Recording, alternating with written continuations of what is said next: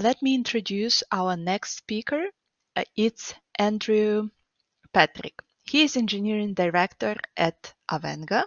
He is speaker and also he is head of program committee for Java Day Lviv. And his area of interest is Java, Big Data, Groovy, Scala, Spring, Dota 2, and Heroes 3.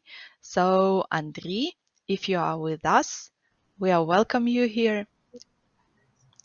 I'm Hi. with you. Hi, how you doing? Oh, it's been a great ride with Victor. I hope you were able to catch up some of his Yep, talk. yep. Victor is glorious as usual, and it's always pleasure having him on the conferences because he gives so much energy to the audience. Probably a few can beat that. So everybody has their perks, and I hope that we will get a lot of insights from your presentation as well. But before we jump into that, I've been asking Victor about this. Like our main theme of this conference is about AI, and is it a friend, a foe? Like, does it have a potential to become a friend? So, like, what's your experience with AI? Do you consider it to be a friend? That's a pretty complicated question, and I'm afraid if I would start answering that to full of my endeavors there, that would probably take another conference talk. But I have written on the Medium short like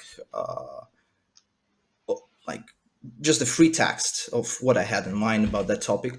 Right now, I don't think it's about friendship or being a foe. It's more about what regulations should be applied to AI in our day-to-day job and businesses. Because right now, the problem is that the executives and the money holders in the business is striving to get more income with that less effort.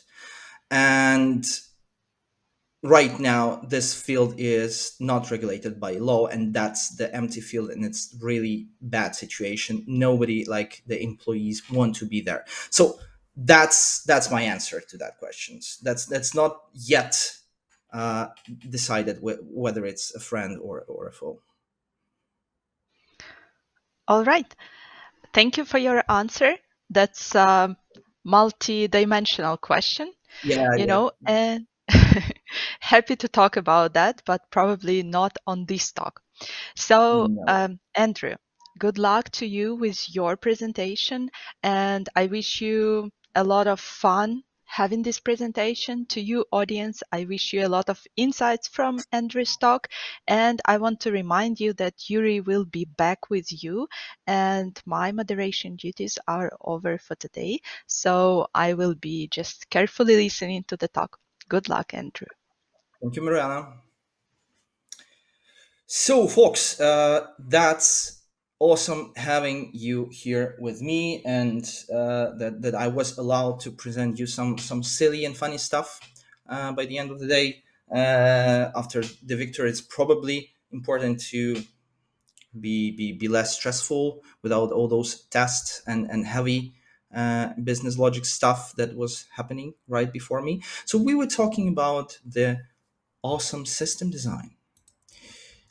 Yep, and everything works. So I believe this was Yuval Noah Harari that at some point of time said that like our brains function in that way that it is easier for him to track the panther or tiger hiding behind the leaves in the jungle than do a trivial math computation because a threat, a tiger or a panther, is much more known issue to the human brain rather than math computations or any sort calculations that involves numbers and stuff like that. Um, because like that how the evolution works, and that's how many times we spend with these threats and these new threats, which are numbers, a relatively new concept. So When I was younger, there was a book called Heads First Java, and they take this approach, and with something that they consider important in the book, they put some sort of a threat picture to that: a tiger, a lion, whatever. So I decided that the new challenges requires like the modern solution. So I decided we wouldn't put threat images to important stuff, but we would put a mem images to the important stuff, just to get you out of your comfort zone, I hope. So before we start talking about silly stuff, a little bit of serious stuff. Now you already guys did some donations to the charity, to different sort of charity, but I insist you will do another one, because like we can have this talk. I can have this talk right now here with you, just because of the armed forces of Ukraine. So please, if you had any spare coins left, donate them either with this QR code that you can see on the screen that will direct you to the Back and Alive charity donations foundation, or any other of your choice. There is a plenty. Do that, and we Ukrainians do appreciate that stuff. So get back to the funny stuff. Why this topic? Like simply because I am on the right side of this picture. I do not like. I hate live coding interviews. That's just something that I see not really valuable, not really feasible to do at all. And we'll talk about that later. So I hope you will be on the right in all meanings of that word side of these questions by the end of this presentation. Uh, why me? Why should I talk about that stuff? So you've seen my name. My name's Andrew. You can see it right below the picture you're seeing. And I'm working as the engineering director at a company called Avenga. It's a global company with huge offices in Ukraine. So I'm a sort of a manager. And as you all engineers know, the managers does not do any valuable job. So just to justify my existence within the company for a little bit, I do an interviewing process, and I'm acting as a hiring manager for all the Java, big data, and stuff that happens within the Avenga globally. So to get better with interviewing many fascinating engineers to get to their level, I was thinking, how can I improve myself? How can I invest into myself to understand how to prepare better for the interviews and what to ask on the interviews. So I go in 2022 for the couple of the interviews, just out of curiosity reasons and reasons to improve myself. So that looks like that. So I go to the couple of very famous, very big companies, going through different stages. And each of this big company I was personally interested in, the process I was interested in, they had both live coding interview and they had a system design interview. And upon my experience there, I've concluded that the system design interview is much more superior to live coding interview. And I want to share the experience I got with you guys. So beside that fact, as I said, I'm acting as a hiring manager on Avenga. So from January 2019 till April 2023, I have conducted roughly 256 interviews, which ends up being 1.2 interview per week. And I am trying to incorporate a system design questions of sort into each of them, disregard the level of the candidate. So I believe I have a little bit of a clue what I'm speaking about. And without further ado,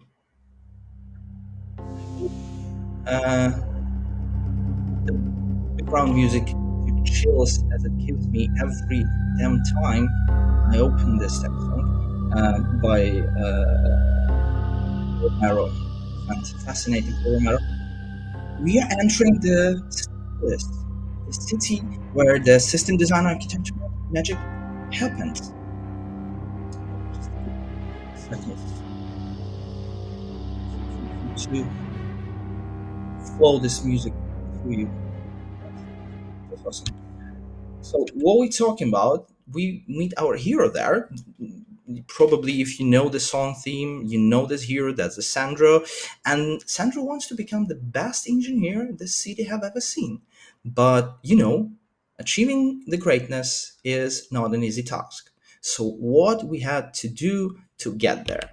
Well, we had to understand why the system design is important in the end. Before that, that was just like my talk, my opinion. Now I will try to resonate with the facts with you. So first of all, I believe strongly and firmly that system design allows you to assess a problem solving skills, and the interviewer can access your problem solving skill, and you can improve your problem solving skills doing the system design. No matter we're talking about the interview process or we're talking about day-to-day job activities, when you design a complex system, a smaller solution, that all require a design phase. You need to imagine how your system or a piece of software will work in the end. So system design allows you to evaluate me as an interview manager, I can assess if you can evaluate, if you can solve complex projects, if you can break them down into chunks that are easy to maintain, easy to explain and develop.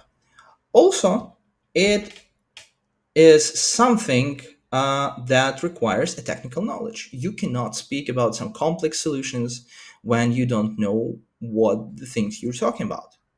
And basically, you can learn things here and there, put them together, but every time the interviewer will ask you some questions like on the side of the main course, you will get lost if you do not have a technical base.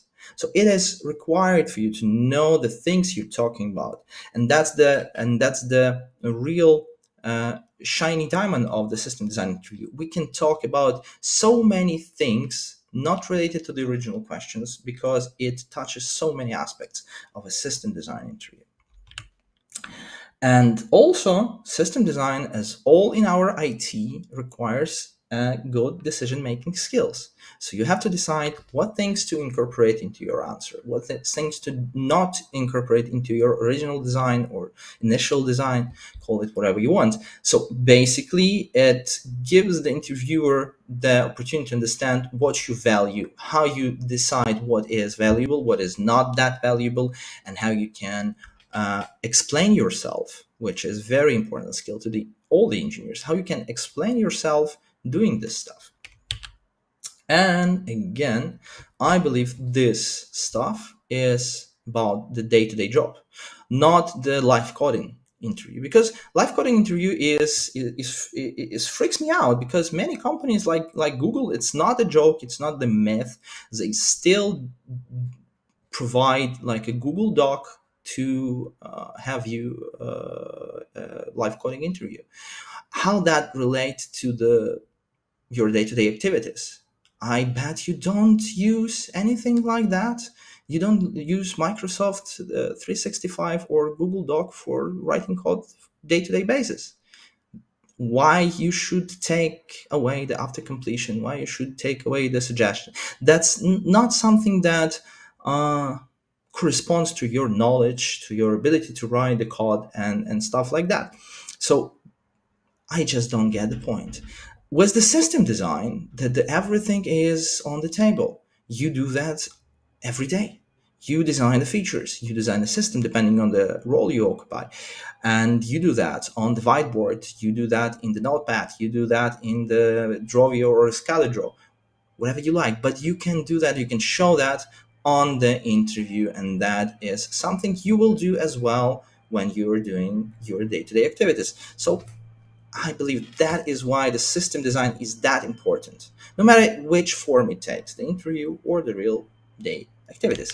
So, but the process of getting to be the best out of best and obtaining new knowledge is nothing without the failures and without making mistakes. If we are not making mistakes, we are not doing that right.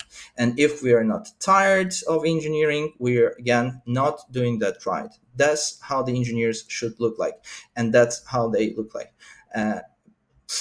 like especially without having two coffees in the morning. So system design requires so many things you had to take care of, and each of the your peers from the management, from the QA, from the cybersecurity especially, will think that their problems and challenges should be the most important things for you to cover in your system design architecture. How can it be any other way? So you have to deal with those ambiguity, with all sometimes even not really corresponding requests, what to incorporate first, what to not incorporate at all, and how to deal with all this communication chaos that happens around you. So let's walk through the couple of the most popular mistakes that engineers does during the system design phase, during the interview or not. And first, and my most beloved, is the over engineering thing. We all over engineer things from time to time. That's what we do every day. And let's consider a simple scenario when you were asked to design a simple blog platform. The basic requirements include creating and publishing blog posts, allowing users to comment on those posts, and displaying a list of recent posts on the homepage. Simple task enough. But in response, you might propose an overly complex architecture involving microservices, message queues, and multiple databases, because you just can. And you also might suggest using distributed system with separate services for user management, content storage, comment management, analytics, whatever. And while this approach is still valuable, in the end, your system will do what it is required to do, but it looks like an overkill for the initial requirement when it was a simple blog platform. How to avoid these things? First and most important, gather the requirements. Ask the questions, in other words. Don't rush into writing a design or writing a solution right away, even if you're very, very sure how it should look like and you know better. Just ask some questions. Rather, gather the requirements, understand what is really needed right here and right now. Maybe we will need this complex solution, but not right away. Maybe we'll need it somewhere in the future. So we can predict that. We can incorporate that idea of more complex design into our initial design, but it's something that is not required right here and right there. So you don't need to rush into microservices and stuff like that right away. Maybe a monolith is the way to go here, and later build on top of that and decouple those into the microservices. Why not? And also, this is a very important thing, back of envelope estimation. Do that every time upon your system design, no matter where and when you did it, because that gives you a brief idea how much things you need to accomplish the task, how much memory you need, how many users you will have, what type of CPU you will require for your computations, and stuff like that. You will be able to logically justify type of a database that you'll use, if any, for your system, the use of message queues and stuff like that. So do this pretty simple things to avoid overly complex solutions. The other question that oftenly rises on the interviews is the scalability of your applications. And to design a scalable system is not a trivial thing, actually, because it implies so many aspects. The overall architecture, obviously data storage, use of different mechanics and tools like caching and load balancing. So let's try to solve this puzzle right here. So first of all that you should think of is horizontal scaling, when you can adopt a strategy to distribute the load of incoming requests to the multiple servers. This simple thing involves the load balancer. There is a lot of different load balancers.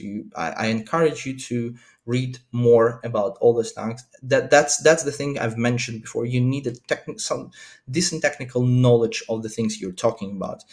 And learn more about those things. What are the types of load balancer? What are the strategies of load balancing? How we should distribute requests between different services, between the different microservices and applications. But horizontal scaling is probably the first step into having the scalable applications that allow the highly throughput into your system. Again, interview's favorite, database sharding. As the user base grows, and it will always happens, the data only will become larger and larger in size. It's important to distribute the data across the multiple database servers to avoid what we all love, the database bottlenecks.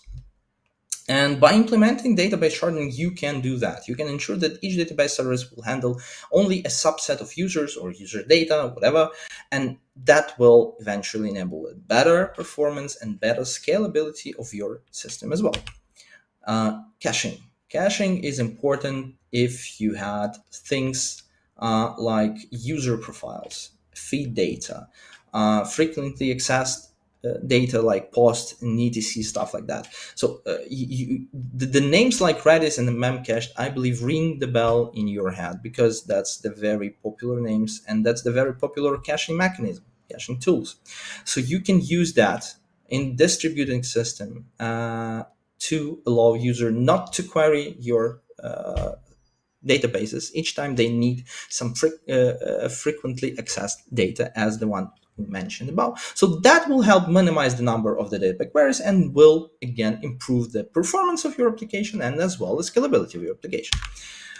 The CDN, if your system had a lot of images, media, stuff like that, that is heavy, that is static, and your users are spread across the globe, employ CDN, content delivery networks, that will minimize the latency and offloads the serving of such content from your application services.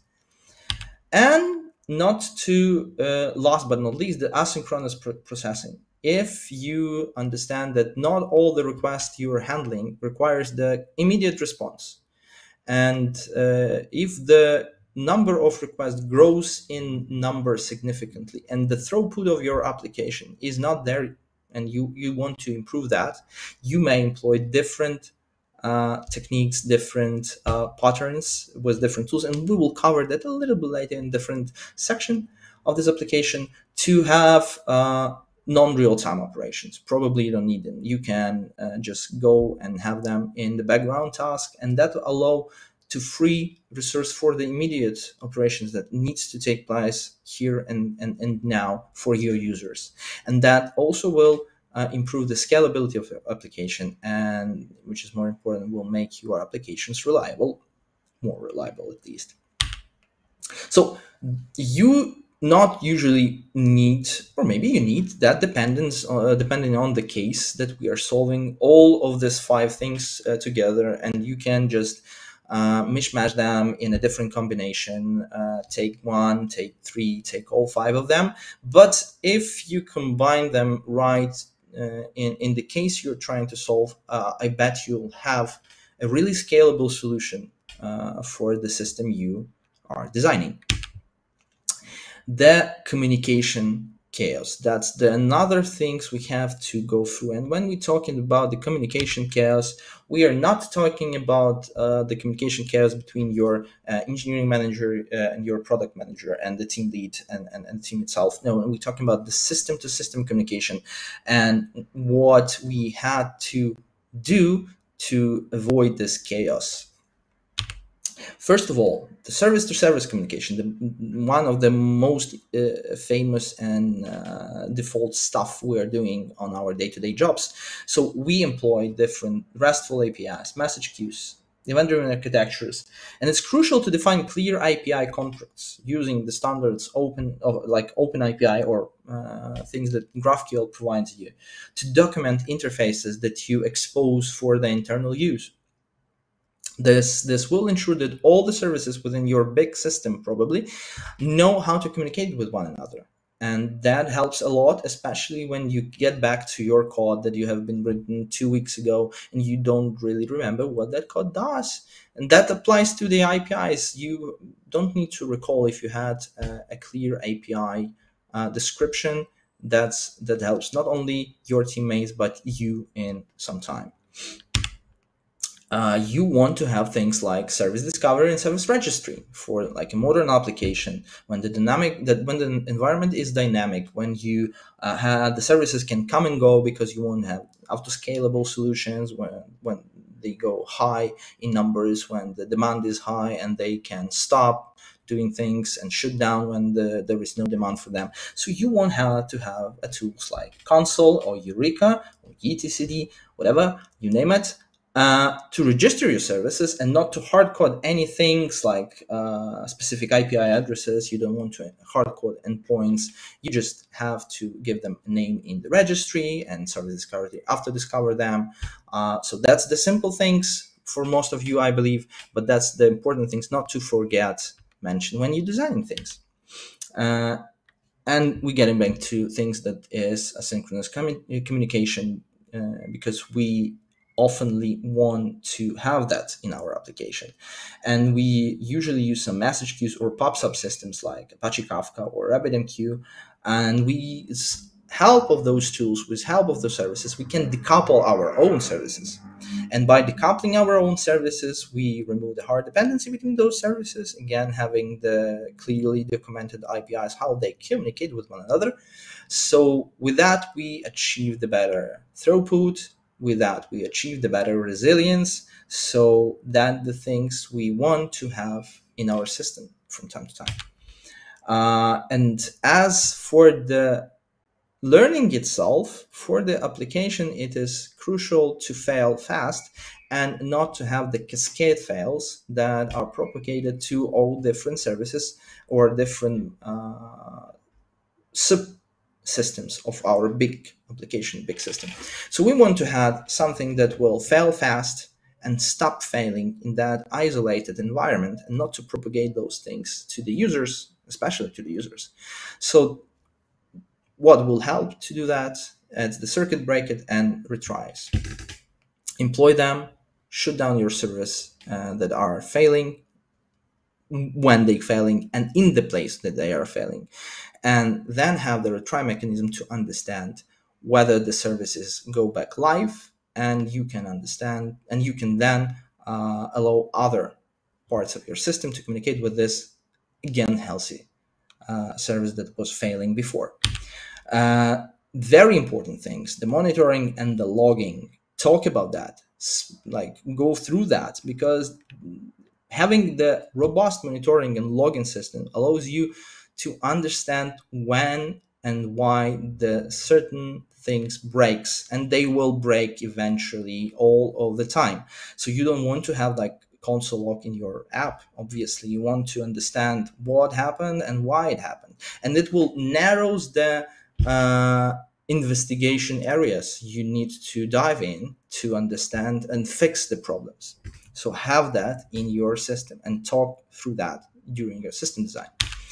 And again, documentation and collaboration with one another. That's not about that, again, not about the system itself, but then that is about the people.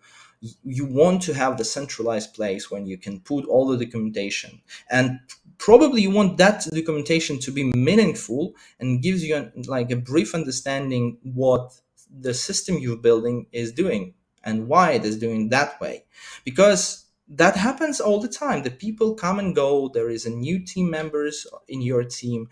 There is another team that want to understand how your system was built and why it was built in such a way to be able to integrate with that system. And without the good documentation, you just will spend so many time on explaining simple things and recalling those simple things before explaining them. The security things is always on the list when it comes to the system design, and it probably will take another conference talk to go through all the security issues that can happen to your application. So we'll be very, very fast limiting ourselves to the three key security considerations that are important during your system design interview, especially. So the thing between authentication and authorization, you had to understand how the users will interact with your system and maybe with one another, how you will allow users to interact with your system and one another. Will you employ any role model mechanism in your system? Do you need that roles in your system, and how you will ensure having that? What integrations that will require you to have, maybe OAuth 2 or stuff like that in your system when you're designing it. Encryption, you want to have your data encrypted, you want to have your data in rest and transit to be encrypted. And there is a place again to make a decision what encryption mechanism you want to use. The heavier it takes, the longer it will takes to process the data, to encrypt the data, and to decrypt the data into this in the destination point when you want to have it. So that's the things you had to decide, and that's probably the part you want to mention during your system design interview. And also you had to mention a secure design practices ULO, because there is so much things that can go wrong. Maybe the SQL injection is not on the list right now for the language like Java, and I just prefer Java to all other languages.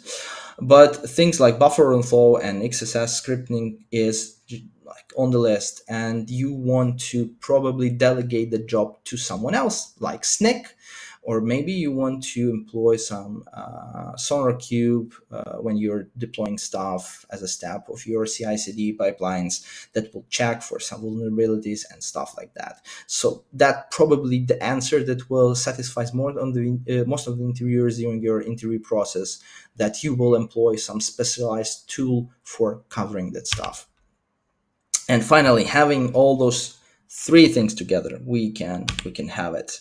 We can have the system design like answered, let's call it that way, finished. So we done the back of envelope estimation, we manage our priorities, we do the trade-off analysis, what we should pick here and there, we get a beer or any other alcohol of your choice, and we are ready to crack the system design interview. But learning the basics and learning the things that we just passed by is not enough to be a good architect, let's call it, or someone who do the system design, like basically all of it, all of engineers. And Sandra perfectly understand that. So like you need to mastering those things, you need to practice all the things. And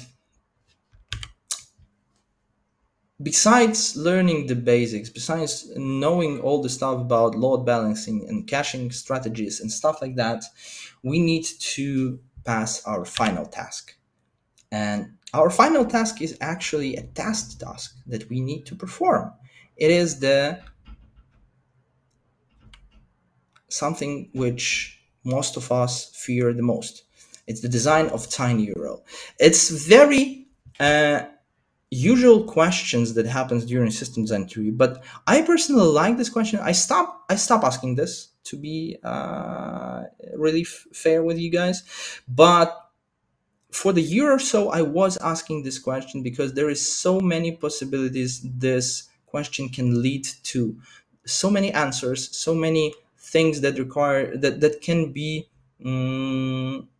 granular explained during the interview phase, and things we can know. And each time you can, as even interviewer, can learn something new about this design, because there is many talented engineers that suggest very clever and unusual ideas how to deal with this simple yet interesting task.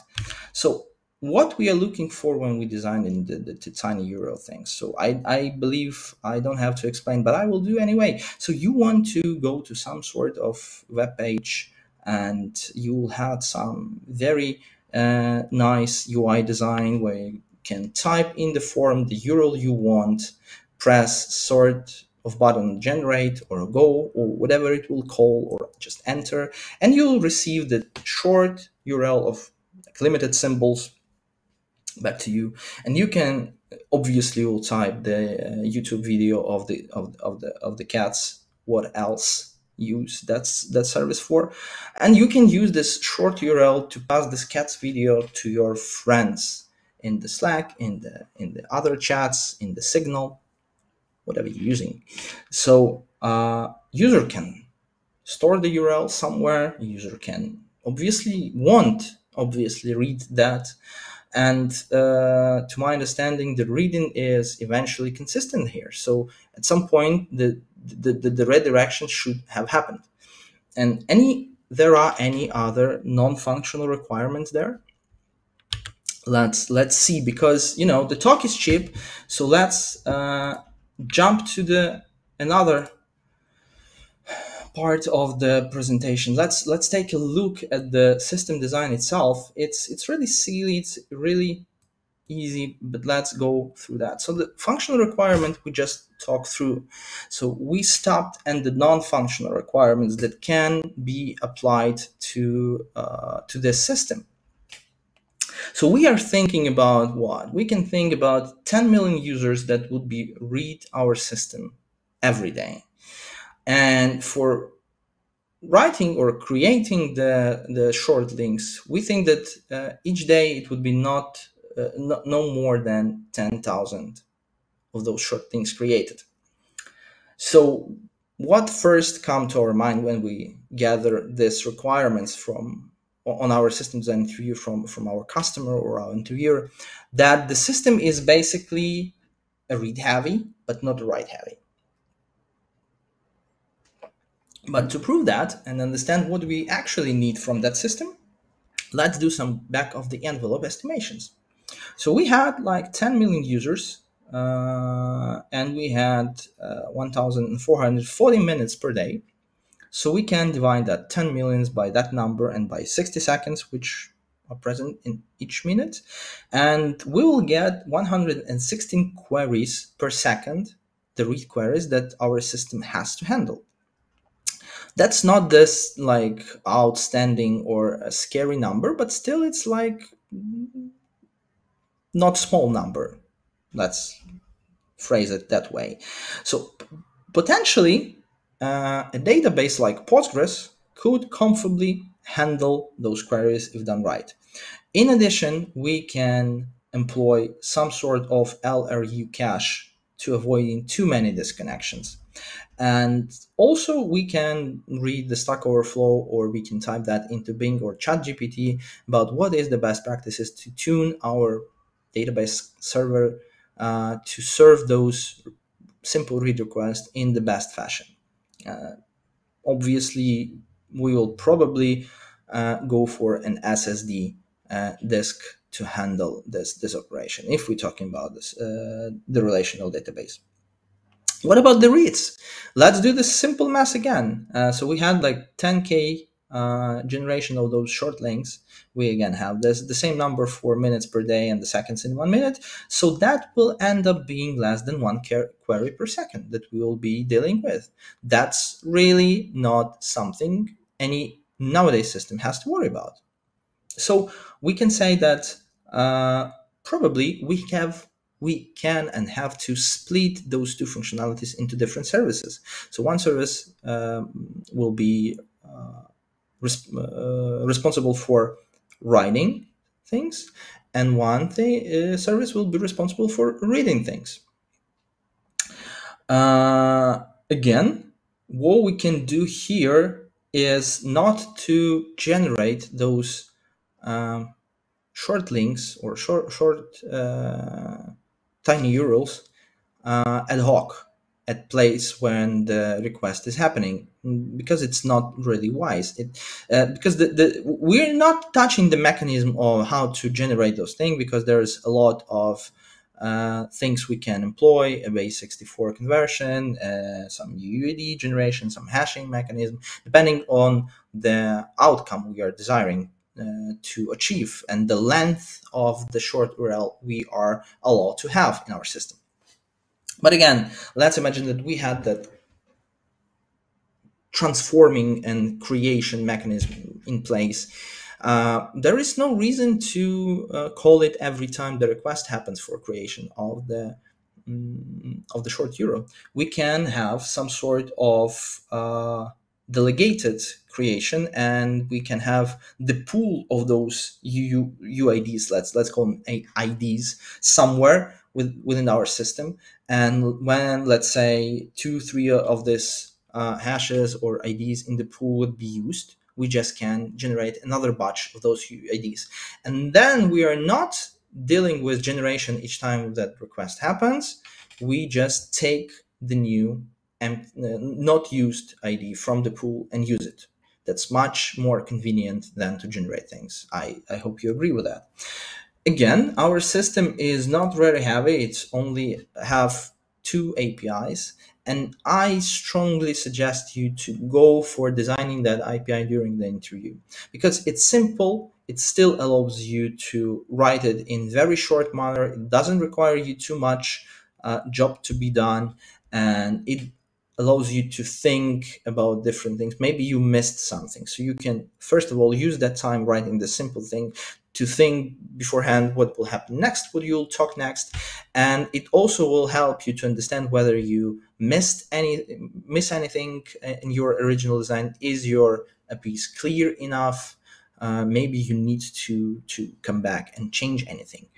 So in our case, it's relatively simple. We have like two endpoints, one for the get that will use ID that we will generate within our system to perform the redirect in our browser, and the one with the post that will actually do the job and returns this new tiny URL to our user. Simple enough. And if you're good with that, if the interviewer is good with that, and remember, the interviewer on the interview is your friend, is not there to manifest any things or superiority or I don't know, be a better than you at the interview. That's not the case. That's not the reason to do that. The interview should help you during the interview. So talk to them and ask if they are happy with what they see, with all the back of the envelope estimation, with all the reasonable and reasons you just put on the table, with all the API design and stuff like that. If they are happy, you can proceed to visualizing that using the online tool, using the whiteboard, whatever. So let's jump to that. Very simple. Again, you don't have to write and paint very complicated things like no Picasso paintings. That there's no needed for that. So you can simply say, okay, we'll have the users, we'll have that some sort of API gateway based on the geographical locations, just to navigate between the proper read URL service, because probably there will be a load balancer there. So we will navigate the read request to one service, then we'll have the read service. So for the write, we'll have the store URL service or something that will connect with the pool of generated hashes, and then eventually the generated short URL will end up in the relational database. And as I said, we might employ Postgres for that. Why not? And we were not talking about authorization, authentication in this case, because probably we don't have enough time to cover those stuff. And probably the interviewers would not be very interested in that. Again, we are not talking about for how long this hashes would be enough. And if you do a math calculation, you'll end up with really big numbers, and you have to not to worry about with simple UID generation even. Again, this is a very simple scenario. This is a very simple design that you can come up in a matter of 15-20 minutes. And you can start with that. That doesn't mean that this is the ideal thing. This thing is something you can later talk with your interviewer to understand what part of the system requires improvement, what improvements you need to adjust to the system based on the business scenario that may come into force later during the interview. So the first thing from the technical perspective, you might think of, well, how I'm using a relational database here, because like for one table only, it's not really rational. Like what we have here is something that is a key value. Yeah, we have the ID and we have the corresponding original URL that is a value of that key. So why not using a key value storage? And what comes to mind first when I think about simple yet very performant and persistent key value storage? Well, for me, it is Redis. So we can just simply replace the Postgres or any relational database with a Redis, for instance. Can we do that? Definitely can. Should we do that? That depends on where the interview course is leading to. So that is the foundation that you can and probably will use when you talking about different system design. And this is the mock of any system design question that you will encounter in your life, because that is what all the system design interviews are made of. So you have to gather the requirements, understand the non-functional and functional requirements. You had to perform some sort of estimation on the things you want to use, on the things that you will use, and why you use the certain things inside of your system. You will design the APIs 1, 2, 3, depending on the complexity and cruciality of those endpoints within your system and for your design. And then you'll write down and paint something like this just to give you yourself, first of all, and then the interviewer, the understanding how you will combine all the things that you just mentioned before into one big picture and present it. So let's jump to the to our original presentation, because Dr. Zombie is feeling lonely here. So Sandro gets the victory, obviously. That's the test task. Why shouldn't he? The tiny URL is defeated, obviously. But that happens really usually. The hiring manager said, okay, you did great, but you didn't fit the organization culture, whatever that means. So that just happens. Sorry for that. But we will get back to you if we'll find anything more related to your experience. Anyway, so that's it for our system design interview course, or also system design. You can employ and use this thing whatever you want during your interviews. And I suggest you going for the interviews, because that what keeps you in shape, what gives you understanding what is important on the market right here and right now. It helps you to keep yourself in mood to be better and become better from each day, from learning from those interviews, even those were a fail, because it will sometimes be a fail, and you should not be devastated by that fact. You learn something new, you fail fast, you important is to get the feedback, what was wrong, how it was wrong, what was expected, and pass it through yourself and learn from that. So if you mortals have any questions right here, and I believe we had like 5 or 4 minutes left, which is ideal case, I hope, you can fire those questions for me. Thank you very much, and that's a capybara for you. Hi, Yuri. Hello, and thank you for bringing me back to the presentation. So thank you very much for this was an unexpected slide deck. I see that you're the fan of the Heroes of Might and Magic series. So which one is the best one in your opinion? You mean the number? Which one is the yes, best? the third, right? Or is it something else? Like I believe everyone from the slides understand that the third is the best one, and I wouldn't answer the fourth to this question, even if I do find some mechanics of the fourth edition of the Heroes fascinating and interesting. The unpopular opinion. I mean, it's the beginning of the genre, the end of the day, right? So, but coming back to the presentation that you just shared, amazing thoughts, sure. By the way. So, when you are conducting interview, I think it's a important question for everybody. What are the key aspects that you're looking at the system design interview when the candidate is presenting their solution that might or might not be technologically and technically perfect? Mm-hmm. What are the key aspects that you will be looking for in the perfect candidate who would be passing it? Yeah, thank you very much. That's an interesting question. And I was hoping to find the answer to these questions for a long period of time. And I hope I find one. And I will generalize it a little bit. I'm looking into adaptability of the engineers, because the IT industry and computer science itself, and you can understand that from the topic, the general topic of our conference right here and now, the IE, is it a friend or is it a foe? It's changing, and it's changing rapidly.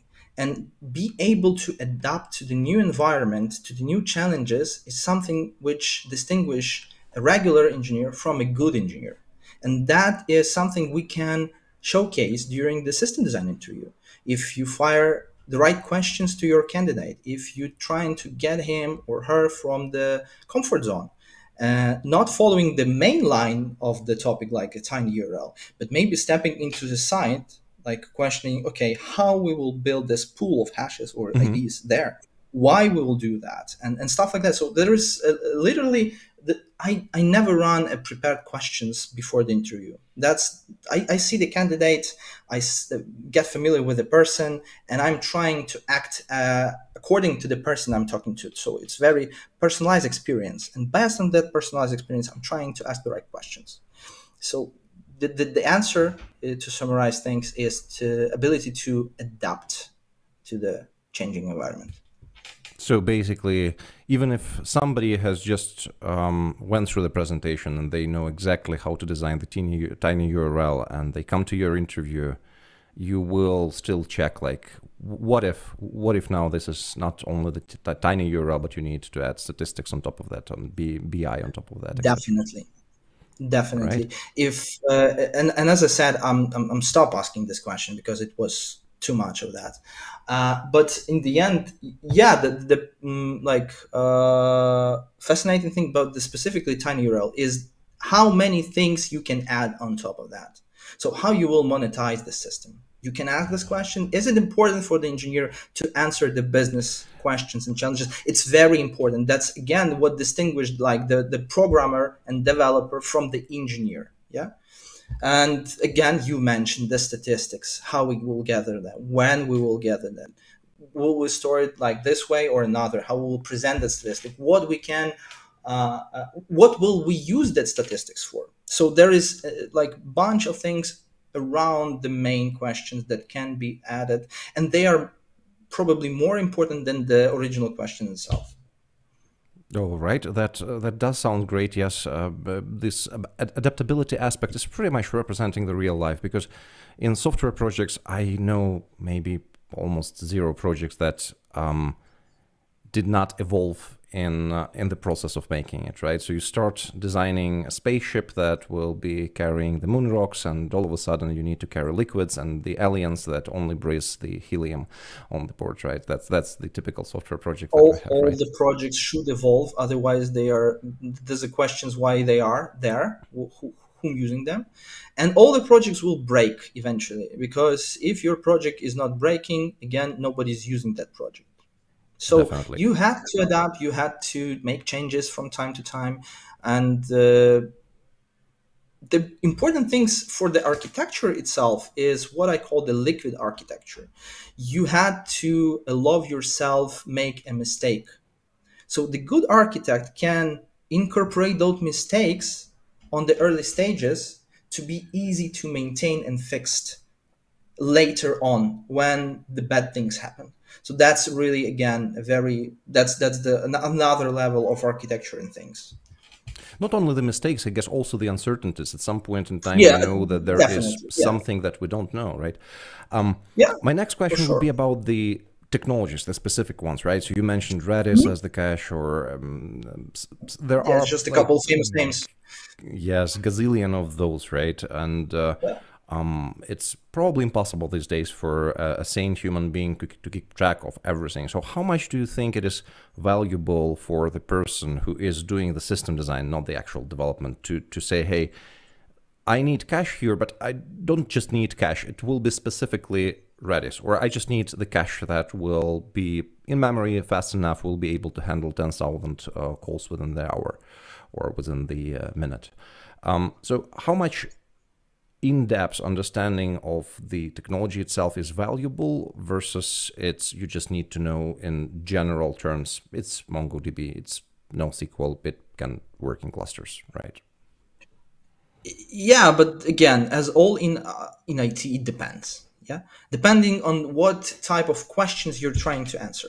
At some point of time, when you're designing things from scratch, probably something like in-memory things that do blah blah blah is fine enough, because like knowing nowadays in 2023, knowing the information and knowing what to find about that information is basically like 5 or 15 seconds, depending on how fast can you type in the Google or in ChatGPT. The answer will be there. You just need to know what the question you had to ask. So that's the important things, knowing which questions you want to ask. And that's what questions you want to ask your system, what system will answer them, and how the system will answer them. So definitely you had to know some couple of famous things, and you will obviously know them because they are a buzzword. You will stuck upon them one in relevant, you want to stumble upon them or you don't. Yeah, you'll eventually know about Redis, you'll eventually know about Cassandra, you'll eventually hear about the Mongo.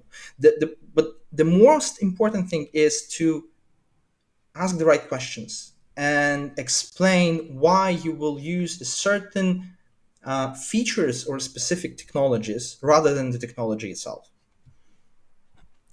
And I think we'd still have time for one more question, and that will be in Sure, the fire at context me. yes, in the context of this whole conference, right? So I know there are some experiments already with the varied degrees of success to make AI sketch or design certain systems. Like I saw the prompts like, here you have a system that will accept 10,000 users, and these users will have to manage their to-do lists. Can you please suggest what are the components of the system that, well, you would put together? In your view, do you think there is a future in this type of analysis that is not maybe it's not it's not straightforward, right? So there are systems that require some additional creativity. Do you think that AI will be at some point a real help for the architect to say, hey, I'm not sure which one to put here, which technology would you recommend, or how should I organize the exchange between these two distributed services? Do you think there is a future in this area, or it will still remain a responsibility of a human being to make those decisions because they are Mhm. crucial for the system? Mhm. I hope it will remain the human's responsibility. Why? Because I believe the uh, system design and architecture is a sort of an art. It requires some a spark of creation from the human being.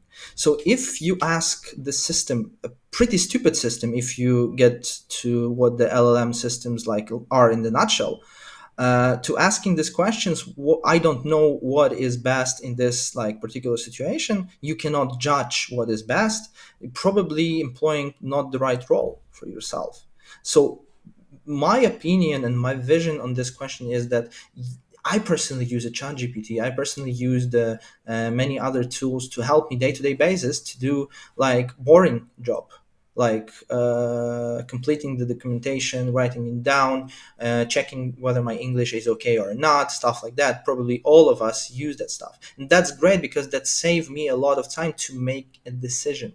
The machine will never be responsible for that decision. And like being responsible for the decision is something the human being can only